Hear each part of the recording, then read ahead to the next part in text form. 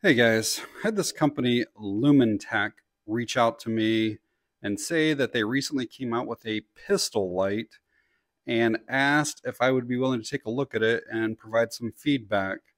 The model that they have is the S800, and this says S800L, which I assume that's going to be a laser mount, and it might already be available. I'm not sure, but they sent me the S800, and we can see it's 800 lumens. It's got 90 meters of throw, and it has an internal battery that has 65 minutes, I assume on the highest setting. So I figured we'd do a quick unboxing, go over all of its features and specifications, get it mounted to something. We'll get out to the range and see if it actually works as advertised. A little bit of stuff on the manual here. I'm not sure if that was from the grease or whatever from the light right there. So look quickly at the manual. So it does have a quick release mount, which we'll go over that. And it looks like it's drop rated at just 1 meter. There's our dimensions. So it's just over 2 inches by an inch basically. It is waterproof rated, IP65. That right there is a little bit low, so I'll have to see what that looks like. That's the candela. It's only 2025 candela. And that is super important on a weapon light. So what to see what the beam actually looks like. And also in the case is a charging cable. It's a USB-C, so it's type A to USB-C. So no magnetic charging or anything like that. Looks like we have some Allen keys, or no, those are actually star shaped. And then what's the second one in here? Oh, that is an Allen key. So two different types of wrenches there, and then a bunch of different rail adapters in case you have a Glock or Smith & Wesson, and I'll go over all those whenever we pull it out here in a minute. So here's what was in that little package. There's 4 extra screws, and then there's 5 plates, and I assume that there's already one mounted onto the light itself. I will say that these are all labeled somewhat weird. So this says, it's hard to see it through. It looks like it says GF, and then we have a GA, a GH, GC, GL, and I think it's a GB that's on the light itself already. And when you look through the manual, it honestly doesn't tell you what all these other ones go to. It just says that the GB goes with most Glock handguns. But then it talks about your mil standard, your 1913, but none of these say 1913. None of them say Beretta. None of them say Smith & Wesson or any of that. So it's somewhat odd how that is. So I went to LumenTac's website, and it really doesn't say on here either what it really is compatible with. It just says that it comes with both GB and Picatinny rail inserts. All right, let's get the light out. I didn't mention it, but it did come in this nice little case here. It is like a hard plastic, a pretty thick, durable little case, so, and nicely padded in here. So at least they do take some pride in what they're doing. All right, so this is the little light itself. So there is that quick release lever that I was talking about. So that's just basically how you're going to mount it. You just open that and then put it over your rail and close that. It's similar to Olight, and I think Claris makes one like that as well. But we'll get a kind of up close here on it. So it almost looks like a TIR lens there. In my experience, that's usually almost like a combination beam. Again, we'll get outside in a bit and kind of check it out, but it's not. You usually don't have a really defined hot spot when you have a TIR, but again, we'll look at it. So LumenTac, so the nice branding there. That might be like a little charge indicator right there. I see a little spot for an LED light. Nothing really on the bottom. That looks like that's our charging port right there. So So there's your USB-C port. And on this side, we have the name of the light itself, the Sightward S800. My opinion, I don't care for that font. I kind of almost wish that they stuck with that, because like if you look here on the box, it doesn't have that font at all. I don't know, it just kind of looks out of place in my opinion. And then we have the controls or the switches back here. They are textured, almost like a diamond pattern on it, but they do feel plastic. It would be nice if that was like a soft rubber. Yeah, it's definitely a plastic. And so these, I'm assuming that they will squeeze in. We'll go over all the controls here in a bit, but yeah, they definitely don't go up and down. So they squeeze in to turn it on and off. I know I said it earlier, but it is close to 2 inches. Let me get that right there. Close to 2 inches in length. Just about an inch in height. And just about an inch in width. And a weight on it. Let's see, in ounces. Right at exactly 2 ounces. And that's 56 grams. And up on top is where those little rail key adapters go. And again, that one right there is supposed to be the one that fits most Glocks already. So I am definitely used to the rail keys going all the way across the light, so that you know that it's basically seated properly all the way across your rail section. Whereas if you look at these, that right there is going to be the only thing. Now, granted, it will be like clamped on from the side as well, but so are all these. But we'll mount it and see how secure it is, and I'll try to like move it around and we'll check things out. But I would definitely like to see that go all the way across. It's just kind of what, I guess, how everybody else does it. So my very first thoughts on it is that the anodization seems really good all the way around it. I will say that the little like latch lever here is a little bit loose, not crazy, and I know you can tighten it from here as well. But it does appear to be a slightly different color and maybe a different material than what the rest of the light is made out of. It does seem like it's constructed really well though. All right, before we mount it to something, let's go over the use. It looks like there's 3 different settings. You basically can have high, strobe, or low. So for the high, it basically says just click either button on the side. Strobe, looks like you click it twice. And then low, 3 times. So let's start off here in that high. So just 1 click.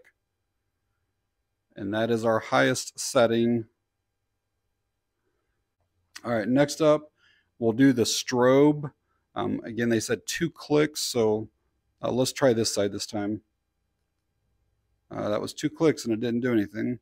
Let's try this side. So let me try 3 clicks.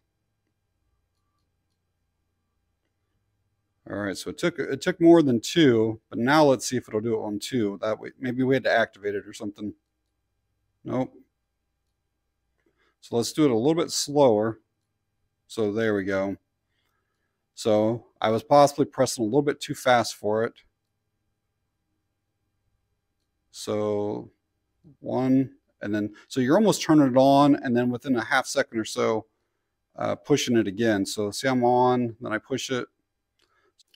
And the other setting is a low white, and it says to quickly triple click it. And if you do that, all I keep getting is the strobe.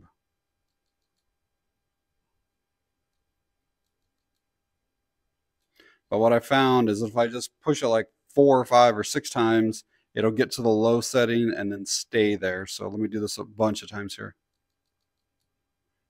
See, now we're on the lower setting, but that was way more than 3 presses.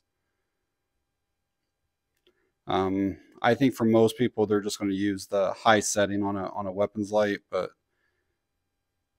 I would probably eliminate that low if it were me designing this. Just do high and do the strobe. All right, so I brought a few different pistols out here to see if this little rail adapter fits in there right and how secure it is. And if I need to put any of those different rail adapters on, we'll just take those couple screws out and then try a different one. And just so YouTube knows, every firearm on here is unloaded.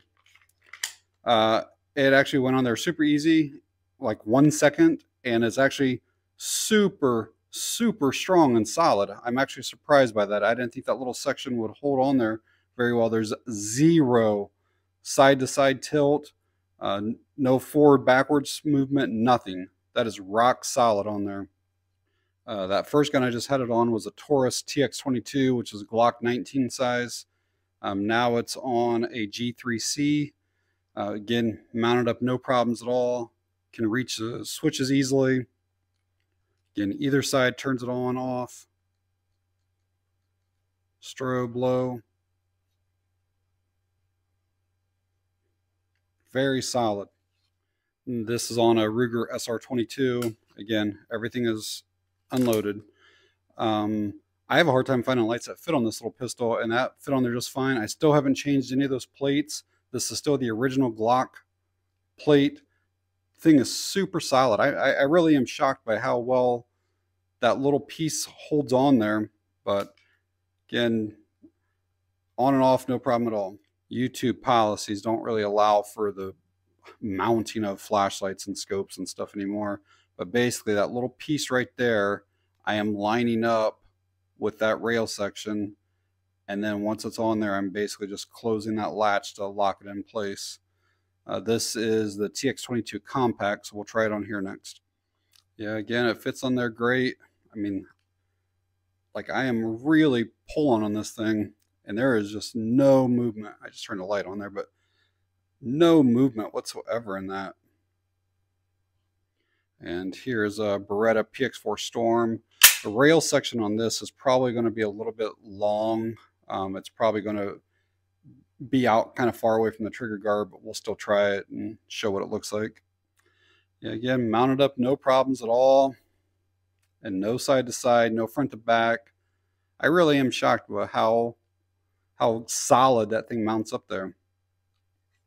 So kudos to them. They did a good job of designing that. But yeah, I wouldn't run it like this. This is a little bit too small of a light for this rail on this gun. It's better to have this back a little bit further. I can still reach the controls, but I'm really reaching out there. Versus like this, where you can see how the controls are much easier to get to.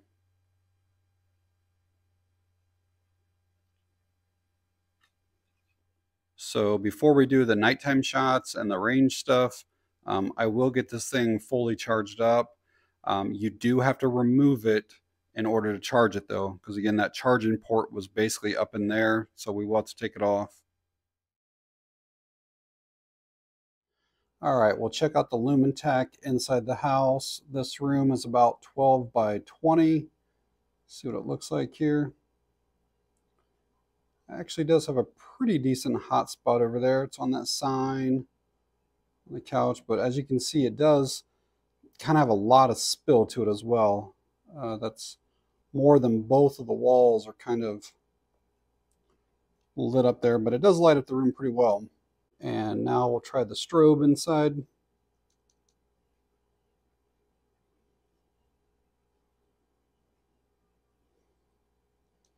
And if I can get to it, we'll use the low.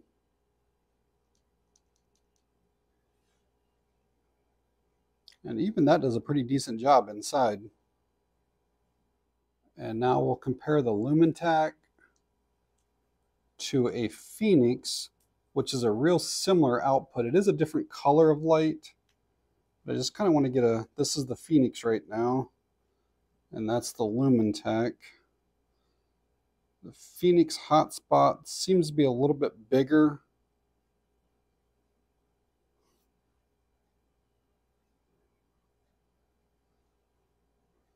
Yeah, and the LumenTac does definitely have a little more spill to it. All right, outside with the LumenTac, the same area that I always test at. I'm about 30 feet away from this wall. There is a light on right there, light on there, but we'll still see what this looks like. Yeah, that actually lights it up pretty well. The camera kind of adjusts. Again, not the most defined hotspot, but it does light up the area really well. And again, I'll compare it with the 750 lumen Phoenix light. So that's the Phoenix. And then this is the LumenTac again. Phoenix. So the Phoenix is a little bit less lumens, but it's more candela, so it does look a little bit brighter to me out here. All right, one last area to try out. I'm about 50 feet away from this corner. We'll do the LumenTac first, see what it looks like. Again, it lights it up pretty well. We'll shut it off, try the Phoenix. Let's bring the LumenTac back in.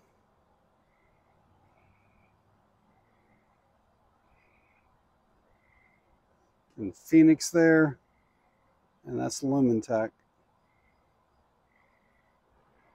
All right, guys, out at the range today with that little LumenTac pistol or weapon light. One complaint before I even start shooting today is to kind of let you guys know, you do got to be careful when you're storing this or transporting it.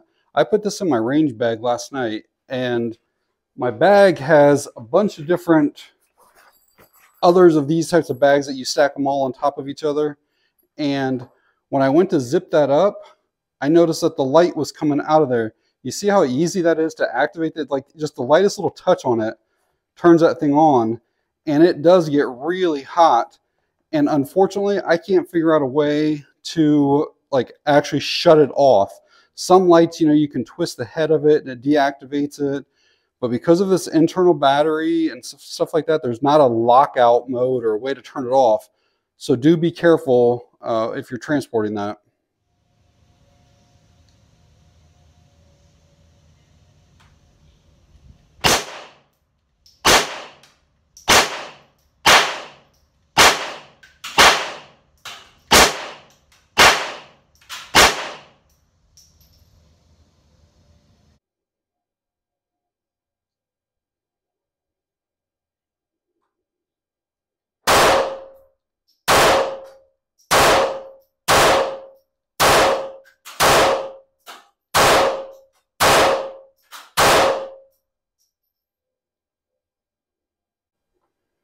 All right, ran a few rounds through it. We'll throw another magazine in and maybe run 4 or 5 magazines total. It'll be close to 50 rounds, and see if it gets too hot or if it shuts off or flickers or anything like that.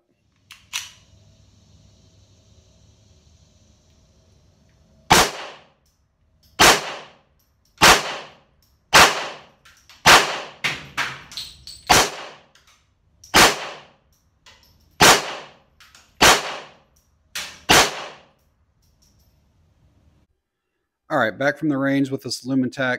Share some thoughts with you guys. There weren't any issues with the light shutting off or flickering. No problems functionally whatsoever.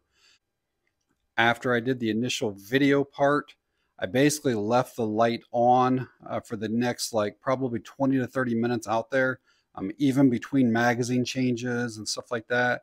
And even though it got warm, it never got too hot to touch.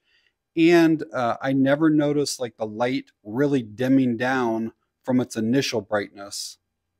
So some more of my likes and dislikes is I do like that it has the quick release lever here, but I will let you know that it causes the light to stick out quite a bit more, which could be an issue for holsters. I do not particularly care for the user interface on how to get to strobe and the low mode. Personally, I would never use them on a weapon light. I almost feel like they should just eliminate them. And I would just use that high mode only. but it's obviously kind of confusing that, I mean, you have to hit it multiple times to get to the strobe, and then multiple more times. And see, I'm not even able to get to it right now. I'm hitting that thing like 10 times, and it's still not going to the low. There, I'm on low. But that's just, it shouldn't do that. Eliminate the low mode for sure, and maybe just do high and then strobe. Again, I didn't get the strobe there. It takes way more than the 2 presses that it says that it's supposed to. I actually prefer these style of paddle controls where you're pushing inward to activate the light versus up or down. Enforce uses the same style, and it's what I prefer. But I definitely wish there was a way to turn the thing off by either twisting the head or a switch or something. Because like I said, in my range bag, it literally just took like the tiniest little tap and that thing was on. Like just the pressure from another bag being on it activated it. Some people are not going to like the fact that the battery is internal. There's no way to replace it. So if it were to completely die, you basically got to throw the light away. And it looks like the entire light, which would include the battery, has a 1-year warranty. The brightness of the light, which is obviously the purpose of a weapons mounted light, was decent. It's supposed to be 800 lumens. This is the Phoenix that I was doing all the comparison to. This is supposed to be 750 lumens, and Phoenix is a very reputable brand. And I actually think they were pretty similar. The hot spots were a little bit different, but the overall brightness, they were about the same. Cosmetically or aesthetically, just personally, I don't care for that right there, but that's just me not liking it. There's nothing wrong with it. So let's talk pricing real quick. These are coming in at $69. And I could not find them on Amazon. They may not be available on there. So you might have to purchase from their website. I cannot leave a link in the YouTube description for something like this to this website, but it's LumenTac.com. If you're interested in finding out more, just go there and you can purchase directly from there if you want to. So at $69, they're not the cheapest. I've had lights that are like $20, and I've also had lights that are like $300 and $400. Some of your Surefires and the mod lights and the cloud defensive, some of those lights get really, really expensive. $69 is kind of close to the price on some of the O lights. And I will say that O light has a better warranty. I think theirs is like 3 years or 5 years or something like that. You know, at the end of the day, though, I always tell people to basically buy the absolute best light that you can afford to buy, with the highest lumens and for sure the highest candela that you can afford to buy. And if $70 is all that you can afford, this is probably a pretty decent light. It tested really well. I'm not saying that like the quality of a Surefire or even a Streamlight is that much better, but they definitely have higher candela, and that is important on a weapon light. But again, those start off at $130 and go up to $300 or $400. So this is a pretty good $70 light. So if you guys have any questions or comments for me, please leave them down below. And that's going to be it on this one. Thanks for watching. I appreciate it.